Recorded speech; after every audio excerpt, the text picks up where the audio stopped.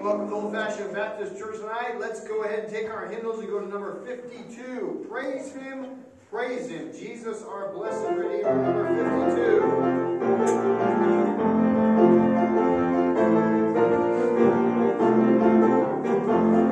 First verse. Praise Him, Jesus our blessed Redeemer. Sing all earth His wonderful art proclaim.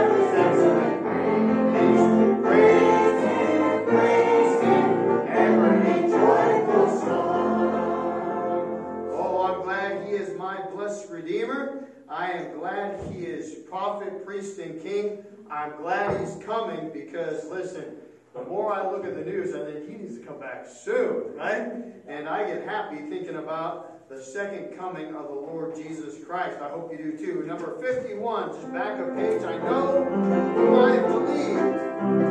Number 51.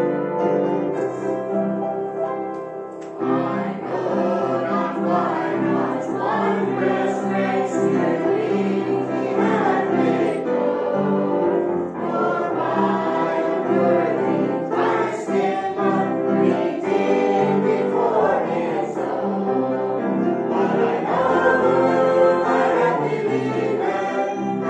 Persuaded that he is able to keep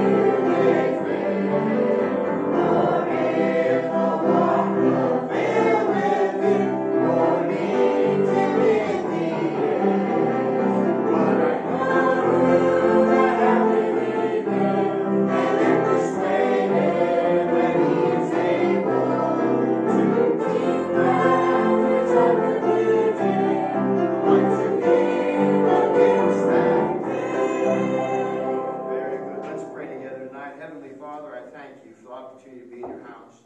I thank you for a little bit of rain, Lord, as we always need it during this time. I do pray for the summertime as far as fire season is concerned. It would be nice to have a reprieve from that. Not much for a fire season would be great. But Lord, I know that there's all kinds of things going on in the world right now, beyond the political uproar, beyond some physical things going on. There are some natural, what people call natural disaster type things going on all across the world and even in our own country, Lord. I look forward to your second coming.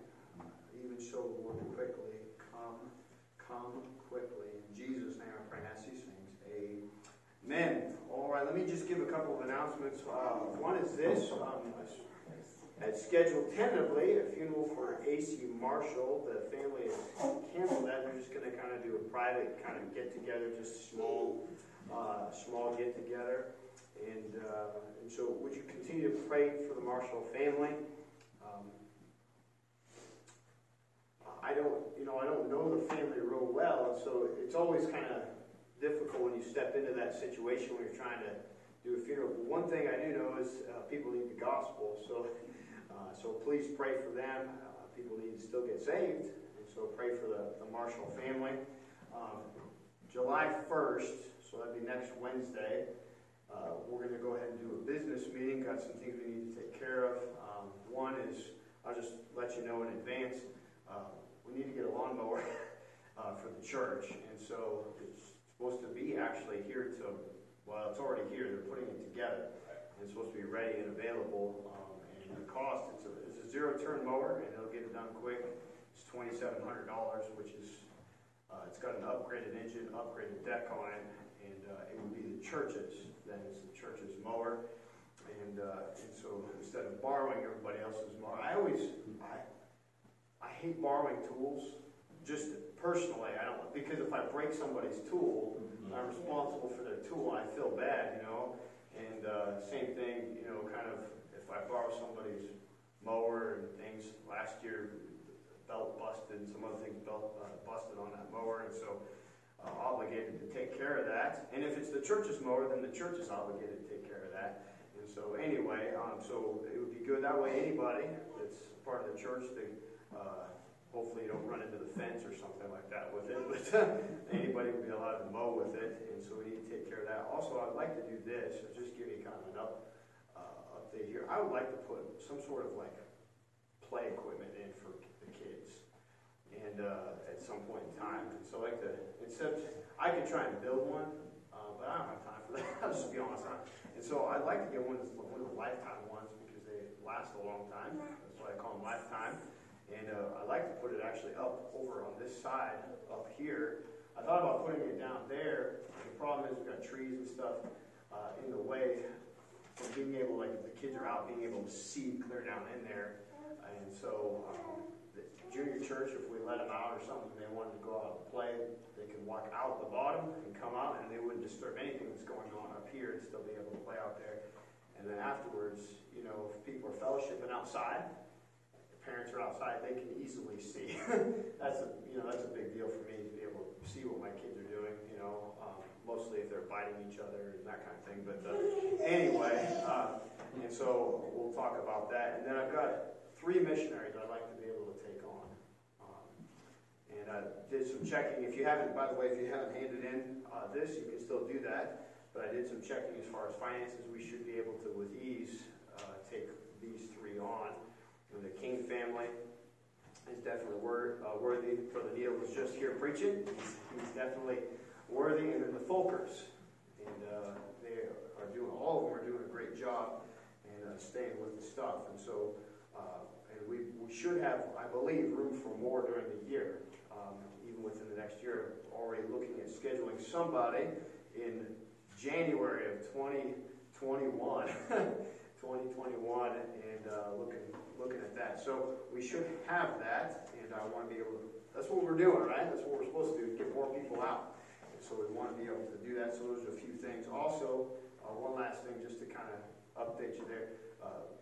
Brother Mike Pitts was our clerk, so we don't have a clerk. And so I'd like to put my wife in the place there as clerk because records right with us, and I can look at it at any time, that kind of thing. And she does good. She was taught shorthanded. Was it shorthanded or what was it? Speed writing in college. So she can basically write in a foreign language that I can't really read. But she can take the notes real quick, almost word for word there, and then get it back, transfer that over. But anyway, I'd like to be able to do those few things. I said all that, but it really shouldn't take very long. I don't believe, but I thought I'd give you an update of what's going on there. And don't forget, this Sunday is High Five Sunday. So we'll get the bus route rolling there and get the kids back. And we're just going to have a good time with them. And let's make sure we make them feel welcome. And let them know that we love them and we miss them and all those types of things. And then the following Sunday, I can't believe it just seems like summer just once it started. I mean, it just started. And, in my mind, it's like already almost over. Does that make sense? And but we're going to do God and Country Sunday on the 5th. We want to do some special things on the 5th of July. So we'll be praying about that. All right. I don't think I have any other announcements tonight. Let's go to number 142. I feel like traveling on. 142.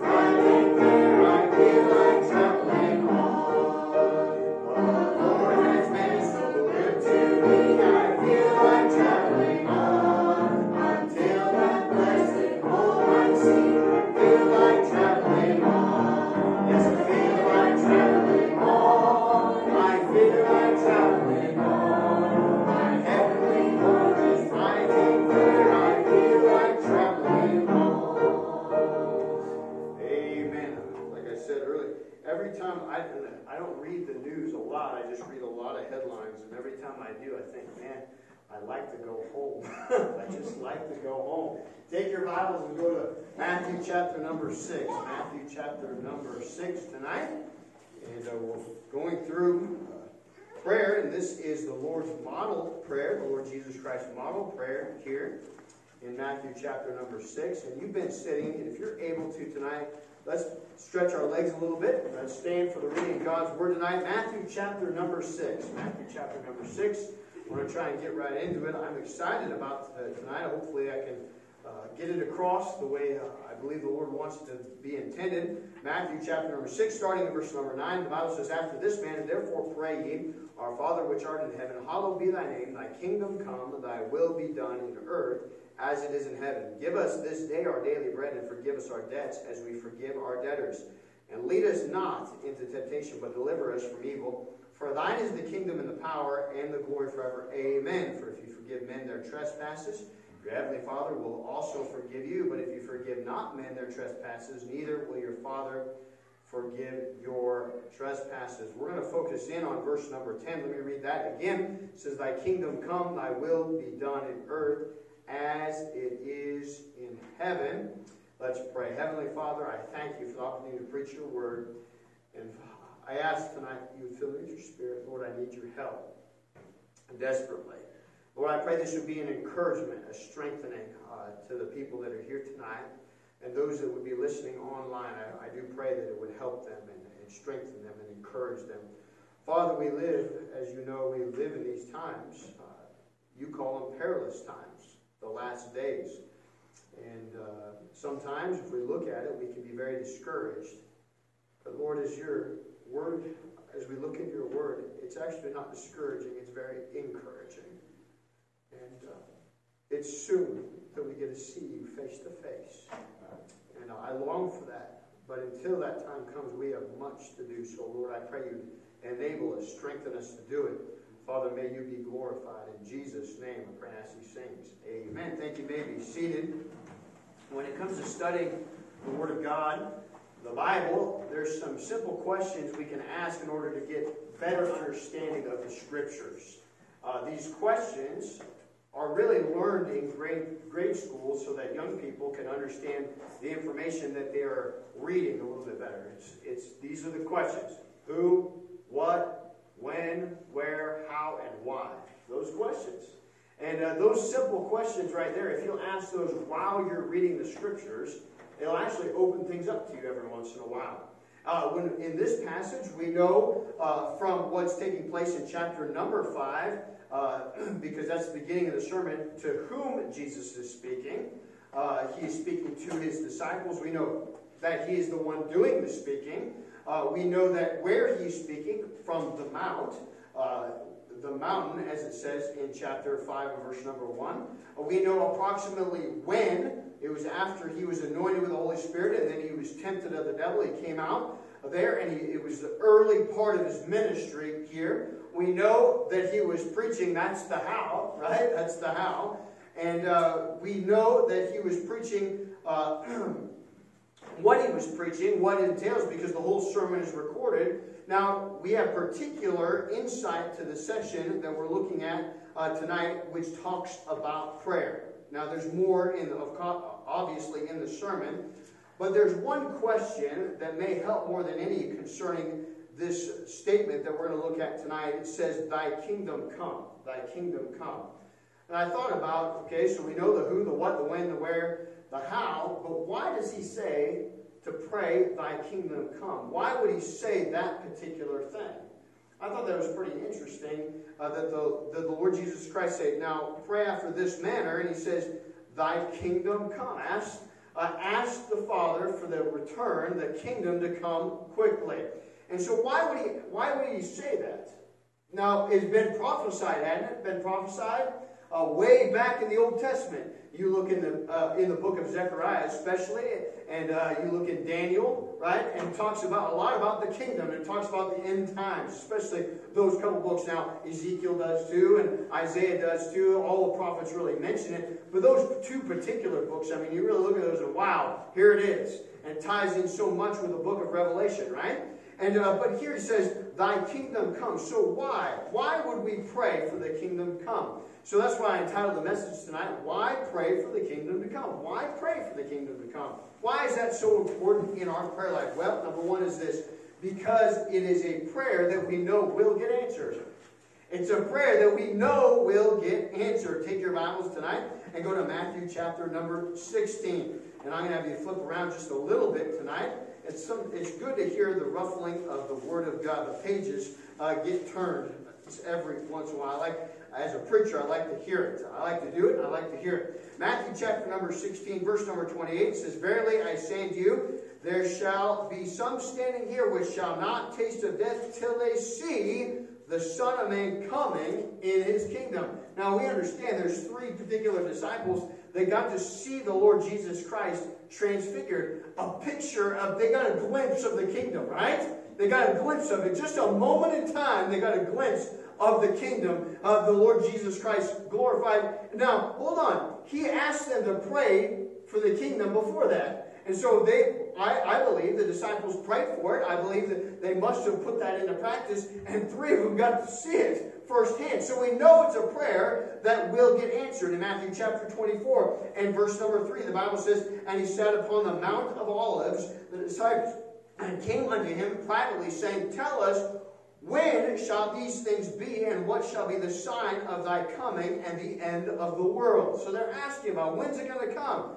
You jump down a little bit later in the passage, down to verse 27, it says, "For as the lightning cometh out of the east, and shineth even unto the west, so shall also the coming of the Son of Man be. For wheresoever the carcass is, there will the eagles be gathered together. Immediately after the tribulation of those days shall the sun be darkened, and the moon shall not give her light, and the stars shall fall from heaven, and the powers of the heavens shall be shaken. And then shall appear the sign of the Son of Man in heaven, and then shall all the tribes of the earth mourn, and they shall see the Son of Man coming in the clouds of heaven with power and great glory. And he shall send his angels with a great sound of a trumpet, and they shall gather together his elect from the four winds, from one end of heaven to the other. Hey, he's talking about the kingdom coming, the second coming of our Lord Jesus Christ. Hey, if we pray for this one, hey, you know it's a prayer that'll get answered. I don't know you, but I like prayers that get answered. Here's one we can guarantee. You can bank on it. You can put that one in your financial, spiritual bank.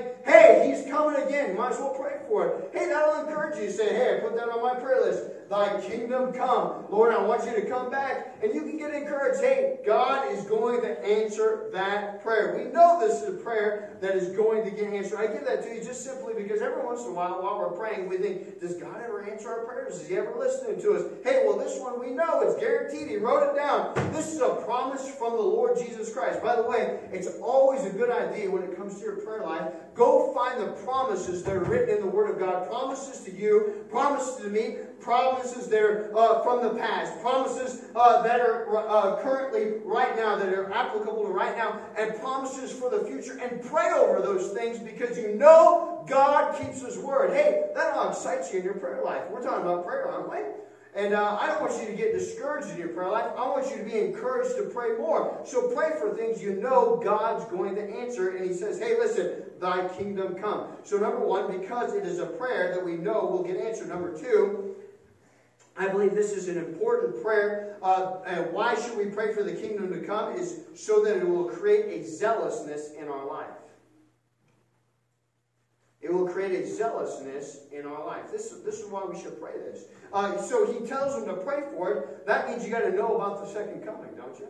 I said something about Matthew chapter number 24. Now go to Matthew chapter number 24. And I want you to bear with me tonight. I'm going to read several verses because this chapter, basically the whole chapter, talks about the second coming. I want you to listen to it for a moment. I want you to, your eyes to focus on it. I want your heart to get involved with it. I want you to hear the words which are spoken here concerning the second coming of the Lord Jesus Christ, the kingdom that's coming.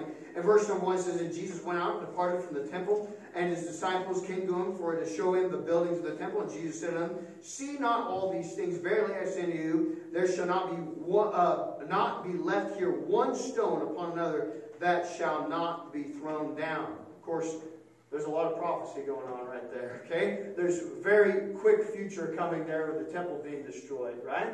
But it's also talking about the abomination of desolation that will happen in the future. Okay, verse number 3, it says, and he sat upon the Mount of Olives, and the disciples came unto him privately, saying, tell us, when shall these things be, and what shall be the sign of thy coming and the end of the world? And Jesus answered and said unto them, take heed that no man deceive you, for many shall come in my name, saying, I am Christ, and shall deceive many. This is a sign of the second coming. False prophets, false Christs, okay? And ye shall hear of wars and rumors of wars. Sound familiar? See that ye be not troubled, for all these things must come to pass, but the end is not yet. For nation shall rise against nation, and kingdom against kingdom, and there shall be famines, and pestilences, and earthquakes in divers places.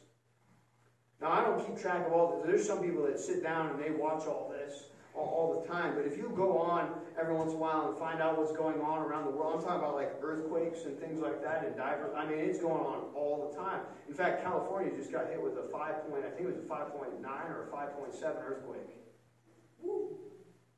Okay? That's just, I mean, just recent. Now he said, well, that's California. We're ready for them to fall in, right? But hold on. Montana here, do you know we have more earthquakes here than California has? Yeah. We just can't feel them all the time, right? And hey, we live in the Rocky. We live on fault lines, right near them. Of course, not too far from here is Quake Lake, right? And we understand what took place there. I mean, the whole place just sunk, right? And because of an earth, hey, don't think it couldn't happen. Yeah. All these have to come. There's going to be an increase in these things. And you got nation that's divided against nation, rising against one another. We see all of this.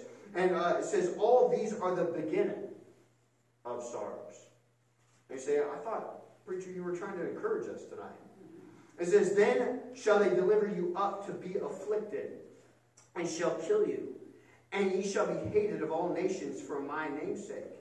And then shall many be offended, and shall betray one another, and shall hate one another. And many false prophets shall rise, and shall deceive many.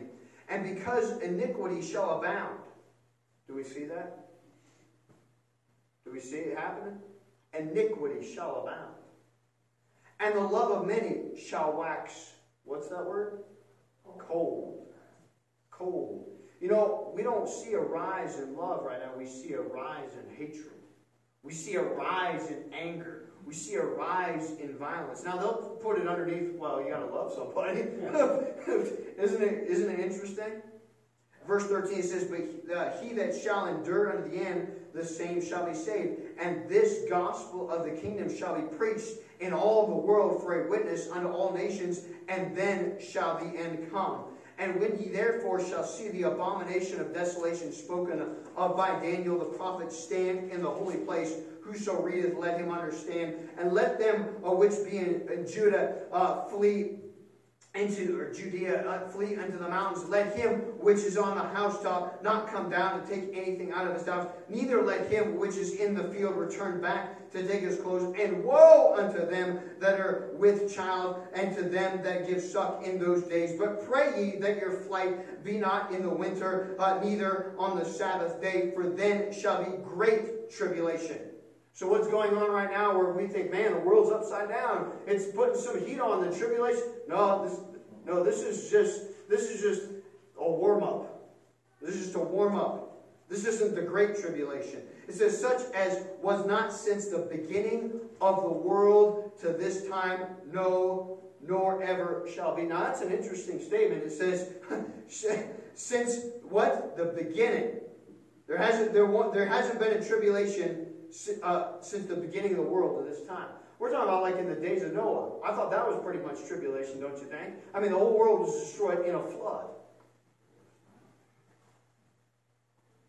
But what's coming doesn't hold a candle to what happened then. Wow. Now the reason I'm giving it, you say, well, that's pretty negative. That's not encouraging. Hold on. It ought to create a zealousness for it. I'm talking about, hey, we got neighbors that may go through this. We got family members that may go through this. Hey, we got people that we work with that may go through this if they don't hear the gospel and receive Christ as Savior. There ought to be a zealousness. Hey, if we're going to pray for the kingdom to come, hey, these things have to happen before the kingdom comes. I'm talking about all this has to get set in place before Jesus comes back. I'm not about the 7 years tribulation. I'm talking about when a third of the world dies. Dies. They think this virus is bad. This doesn't hold a candle to what's coming. That's right. Now, I'm not trying to be there. I'm talking about it's time to be zealous for it. Hey, we got people out there that will be zealous right now. Right now, as I'm speaking, they got megaphones and they got signs and they're yelling and screaming and breaking things and blowing things up. They're zealous for it. And Christians sit around twiddling their thumbs. And, they think, hey, somebody would be out there nuts if they had a sign saying, hey, repent for the kingdom of heaven is at hand. Hey, it's at hand. It's at hand. We ought to be zealous. We ought to be zealous, right? Why are we not so zealous for this? Maybe it's because we don't pray for the kingdom. Because we're not thinking about it. Our mind's not there. Hey, if our mind is there, our heart is there, we're praying for it, saying, Lord, come on back, come on back. Maybe we'll be zealous in our life for the cause of Christ. Hey, listen, verse number 22 says, except those days should be shortened, there should no flesh be saved, but for the elect's sake, those days shall be shortened. There will be some people saved during the tribulation period. And he says, hey, listen, we're going to shorten the days. I'm not going to make it so long. By the way, God would have every right to judge the earth for a lot longer, wouldn't he?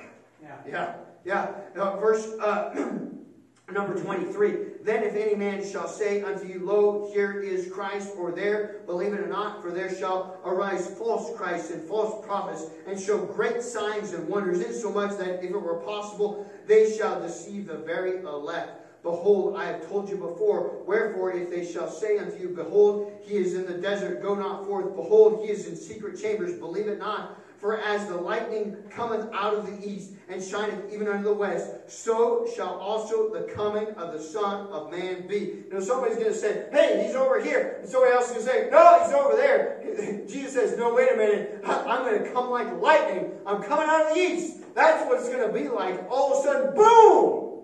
Flash, and he's there. It says, verse number 28, for wheresoever the carcass is, there will the eagles be gathered together immediately after the tribulation of those days. Shall the sun be darkened, and the moon shall not give her light, and the stars shall fall from heaven, and the powers of the heavens shall be shaken. And then shall appear the sign of the Son of Man in heaven. And then shall all the tribes of the earth mourn, and they shall see the Son of Man coming in the clouds of heaven with power and great glory. And he shall send his angels with a great sound of a trumpet, and they shall gather together his elect from the four winds, from one end of heaven to the other. Now learn a parable of the fig tree. When his branch is yet tender and putteth forth leaves, ye know that the summer is nigh. So likewise ye, when ye shall see all these things, know that it is near, even at the doors. Verily I say unto you, this generation shall not pass till all these things be fulfilled. Heaven and earth shall pass away, but my words shall not pass away. But of that day and hour knoweth no man. Hey, it's coming, but we don't know when. No, not the angels of heaven, but my Father only. But as the days of Noah were, so shall also the coming of the Son of Man be. For as in the days that were before the flood, they were eating and drinking, marrying, given in marriage, until the day that Noah entered into the ark, and knew it not until the flood came and took them all away. So shall the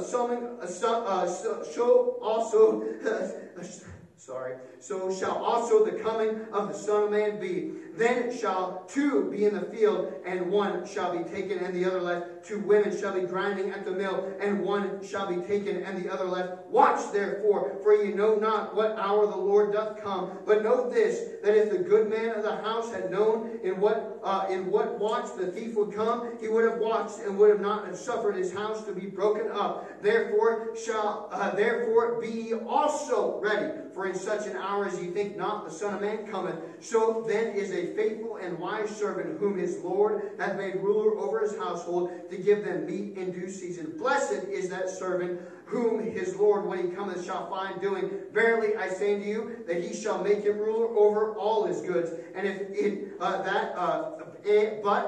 that evil servant shall say in his heart, my Lord delay this coming, and shall begin to smite his fellow servants, and to eat and drink with the drunken, that means he's taking a break. Hey, he's not coming.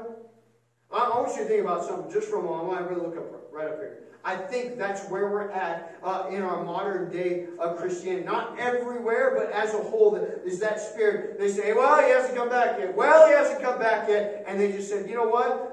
Enough of this. I think I'll just do what I want. I think I'm going to eat. I'm going to drink. I'm going to just sit back and relax. I'm going to do what I want to do. Who cares what God says to me? Who cares what the Bible has to say? Hey, listen, I'm going to do my own thing at this time. I'm just going to do my own thing. But hey, hold on. He's coming. He's coming. Verse 50, it says, the Lord of that servant shall come in a day when he looketh not for him, and in an hour that he is not aware of, and shall cut him asunder, and appoint him his portion with the hypocrites, and there shall be weeping and gnashing of teeth. And then, of course, we got in the next chapter where it also talks about the kingdom, but I'm not going to read it. I wanted you to listen to it. I wanted you to look at it. I want you to hear what God has to say. Hey, this thing is real. This isn't fake. It's coming. It ought to create a zealousness. And if we're praying, we're saying, thy kingdom come, Lord. I want to see your face. I want to behold you like I've never seen you before. I thought about it. I imagined it in my mind. But I want to see it. Thy kingdom come. Let us know when we pray that prayer what's coming. We ought to be zealous while we got time. We ought to be active while we got time. Hey, we don't know when he's going to come back. We know not the day. But hey, he's still coming. That is for sure. We ought to be zealous. It should create a zealousness in our life. Hey, why pray for the kingdom to come? Well, it ought to encourage you because we know that prayer will get answered. And number two, so it'll create a zealousness in us, in our life. Hey, if you believe this thing, do you believe it? Amen. If you believe it, we ought to act like we believe it. Yeah. Number three, because it means our accuser is cast down. This is one of my favorite parts. Take your Bibles and go to Revelation chapter number 12. Revelation chapter number 12. Oh, I can't wait to see this. Revelation chapter number 12. Yeah. Let's start at verse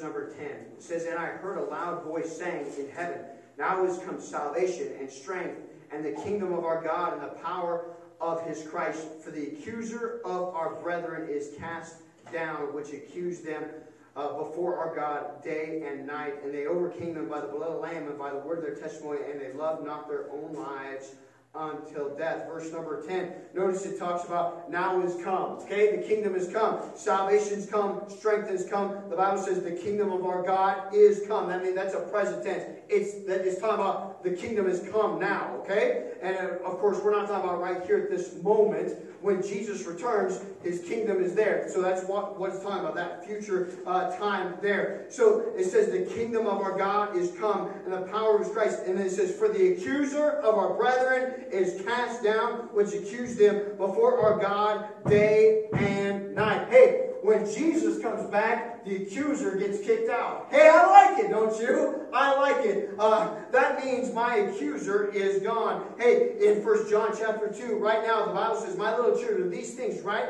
I unto you, that ye sin not. And if any man sin, we have an advocate with the Father, Jesus Christ the righteous." Right now, I need an advocate. Hey, I'm living in the sinful flesh, right? I live in this sinful world, this sin-cursed world, right? And I'm tempted and bent towards those things. And by the way, I have sinned, and so have you, right? Probably sinned today, didn't you? I know I have. I had asked God to forgive. Some thoughts just ran around my brain, and I thought, where in the world did that come from? I'm like, Lord, forgive me. I don't know why that even crossed my mind. And so, hey, that's where I'm at. And so often I got to go to my advocate, Lord. Jesus, hey, would you talk to the Father for me? You know that I'm a mess, don't you? But hold on. The reason we got an advocate because we live in this sinful flesh, but also we've always got the devil's always up there accusing us. Hey, look what they did. Hey, look what they said. Look where they went. Sometimes even accusing God to us, but sometimes the devil's coming around and accusing you to yourself, right? Hey, do you remember what you did? You remember where you used to be? You remember what? You'll never get any better than that. You'll never do any better. You'll never think any better. You'll never get anywhere. You're like, hey, just give up on this Christian life thing. Hey, you can't have it. Hey, am I telling the truth or what? Hey, I can't wait for the day that he gets cast down. I can't wait that he gets kicked out. I can't wait that I don't have an accuser anymore. One day, I will no longer need an advocate, for he will be the educator and the accuser will be gone. One day, I will have to live under the constant pressure of my ineptitude, for the indicting voice of Satan will be eradicated. One day, there will be no wrestling in day-to-day living, for my adversary will be arrested. Hey, thy kingdom come! Thy kingdom come! Thy kingdom come! I can't wait for that day. I'm so sick and tired of the devil. I'm so sick and tired of his accusations. I'm so sick and tired of his mess that he creates. I'm so sick and tired of his deceit. I can't wait till he's cast down. But the only way that's going to take place is for the kingdom to come. Hey, I don't know about you, but you say, well, I'm sick and tired of that. I'm sick and tired of that way. I'm sick and tired of things coming up in my past. I'm sick and tired of all this is going on. Well, if you're sick and tired of it, then pray for the kingdom to come. Yeah. Thy kingdom come. We're talking about our prayer life now. Our prayer life. And you say, Pastor, do you pray for it? I'm praying for it more now the more I study. I tell you that. I tell you that. That's what this is for, right? Let's increase our prayer life. Let's adjust our prayer life. Hey, this is the Lord's model prayer. And he says, after this manner, pray, thy kingdom come. Thy kingdom come. Hey, you know it's a prayer that's going to get answered. That ought to encourage you. Hey, it ought to create a zealousness in you. That's why you do it. And this ought to encourage you. If you pray for the kingdom to come and he comes back, the accuser is cast down. I love it. Anytime the devil gets whooped up on, I love it. I'm talking about prayer. Heavenly Father, help us in our prayer life. this thing concerning your kingdom. Help us to have it on our heart and mind from morning to evening. Wake up. Maybe when we wake up in the morning, you give us that breath of life. You've given us another day here on earth. Maybe we'll look up at the heavens, cry out and say, thy kingdom come. But in doing so,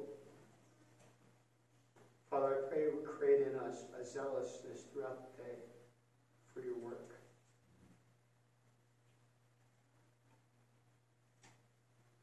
How should they hear without a preacher?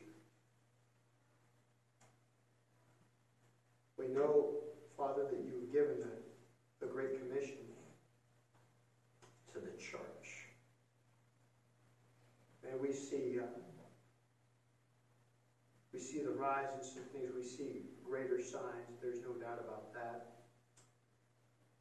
In the entire world, an unrest and uneasiness. A spirit across the entire world that's very cold, it seems like, to the things of God. And no doubt this is the spirit of Christ. But as I look at it, Lord, it encourages me. It challenges me, but it also encourages me. Someday, it'll watch my adversary, my accuser, get cast down. Father, I pray you'd send your Son quickly. Even so, Lord Jesus, come quickly. Thy kingdom come. In Jesus' name I pray.